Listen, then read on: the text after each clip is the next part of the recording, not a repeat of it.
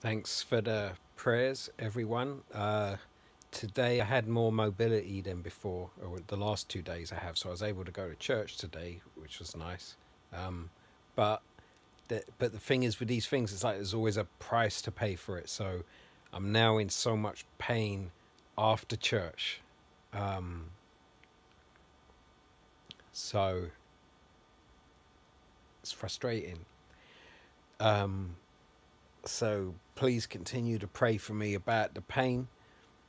I'm going to also put a link below about my condition because we just can't, um, answer everyone's questions about the condition or, and stuff, or wade through what people write about it with advice and stuff. So in the link, you can see a whole bunch of information about it, find out about my condition.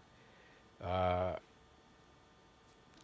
what I have to do right now is deal with the pain and have to try and strengthen my joints, which is hard when you're in so much pain.